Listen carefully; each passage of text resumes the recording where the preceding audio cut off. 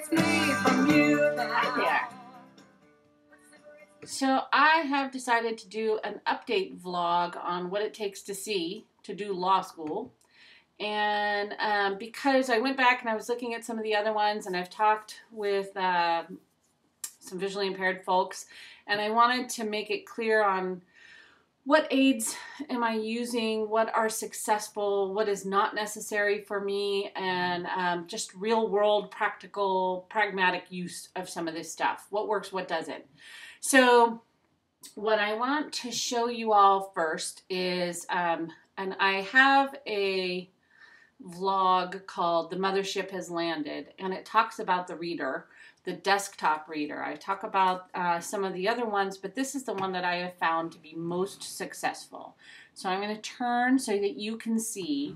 This one is by Humanware. They have other ones that are, the Merlin is one of the most popular ones, and it's a couple $100 cheaper than this. This was over $3,000, but it has the most high-def crystal image.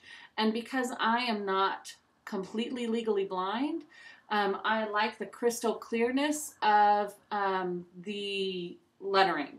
I don't need it as big as some people need it. Some people need it huge. I don't need it that big. I can go down, actually what I like to do is get a whole page in, because your brain works better when you read from side to side. So when you're making this really large and you're going back and forth like this, it's a little blurry. First of all, you can see it blurs while it moves. So I have to stop. It gives me a headache to do that when it's blurry. So I have to stop and go back and forth like that. Some people can do this really fast and they absorb it really well. It gives me a headache to do that. So I don't do that. So I like to take it down so that I can see most of a full page. If I need to, I'll do half and half. And your brain is meant to absorb written material more from going side to side. You're crossing the midline. There's a whole science to that, but you remember more when you move your eyes back and forth from side to side. So for that whole effort, and I figured that out when I was studying for the baby bar, that when I'm going back and forth, my eyes are fatiguing and I'm getting a headache and I'm not absorbing as much. So I've learned to go and stop. Anyway, so that's what I use. This is called a desktop reader. Basically, this is a closed circuit video camera. It magnifies, it self-focuses. They do have some now that I was looking online, and I keep up with the research on this, that read to you. So that's kind of interesting for in the future for me. And if they could make that portable, that would rock for me. But I wanted to show you that I'm doing something called book briefing now. You can see I can highlight because I can fit my highlighter pins, and I use a multitude of highlighter pins. These are clicky ones, and I like that because then I don't leave the cap off and they die. So I use highlighter pins and I write in the margins, and everything has a different color. So yellow is facts, oranges are holdings or cases or judge names, or not holdings, green is holdings, blue is statutes, and pink is the issue. And I do that, and you can see too that I can, and I'll just zoom in on that. I can write notes in the margins, and I write notes in different colors.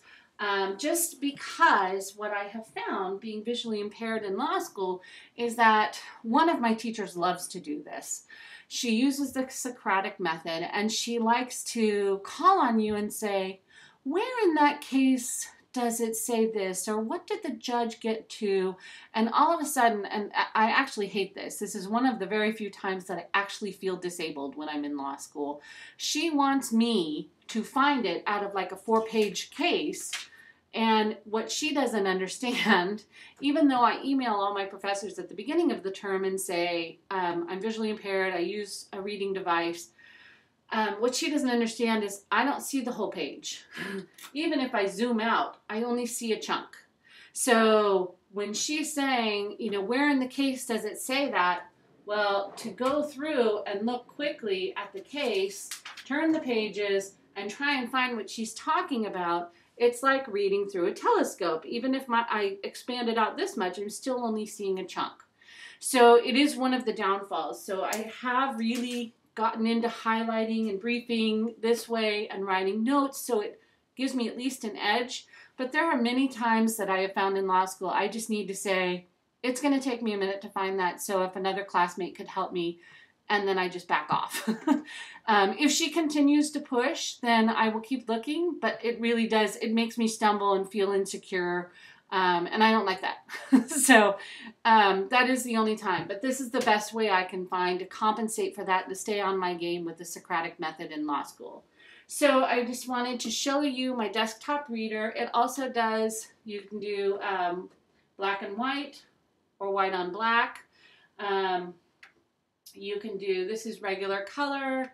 You can do, I think there's a way to do blue and yellow. I don't know, because I never use that. You can make a dot so that, I don't know if you can see, yeah, you can see that dot. It just moves around to help you kind of focus and find where you were. You can put a line here, and you can move the line up and down like that. When you're reading, you can also put a line this way and move it back and forth. I don't typically use that. Sometimes I use this if I'm copying something to my computer, or you can block it that way.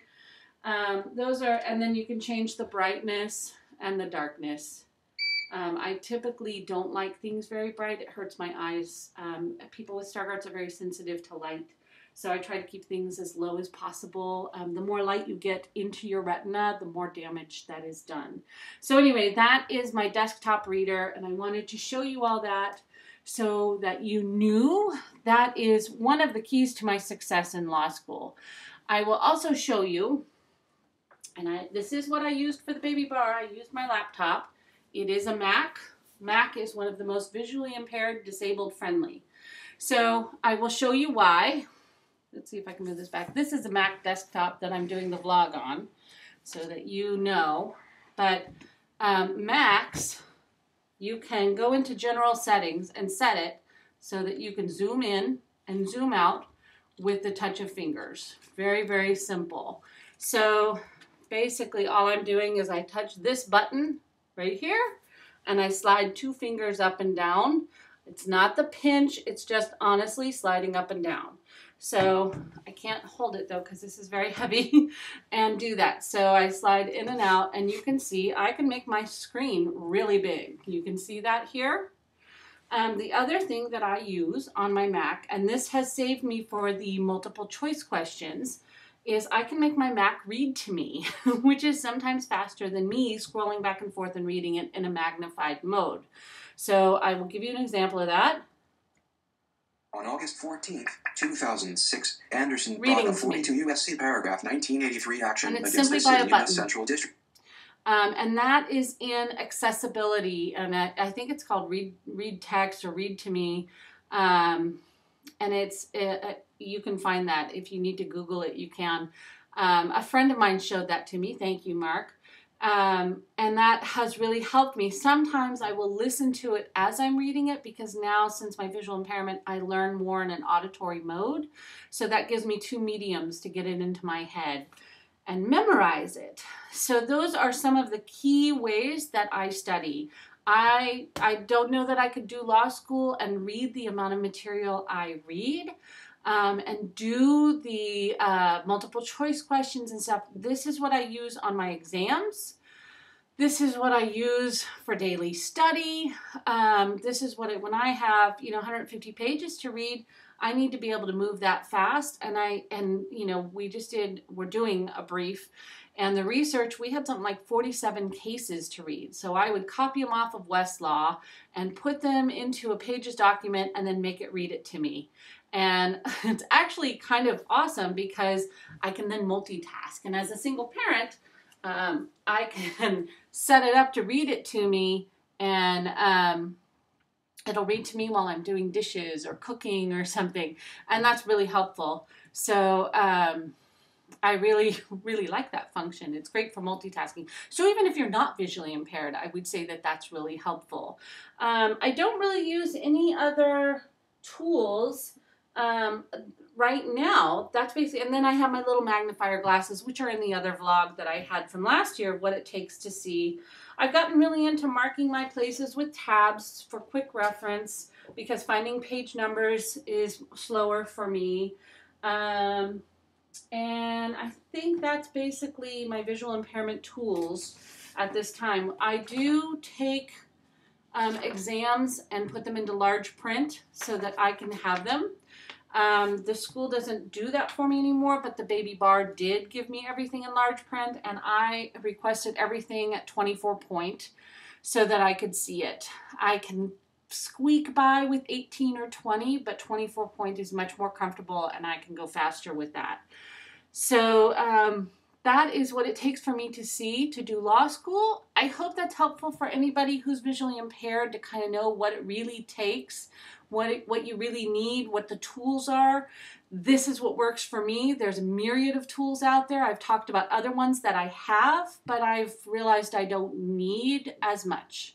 So just trying to keep it real and help out those who are like me. Okay, thanks. Have a great day. Catch you on the flip side.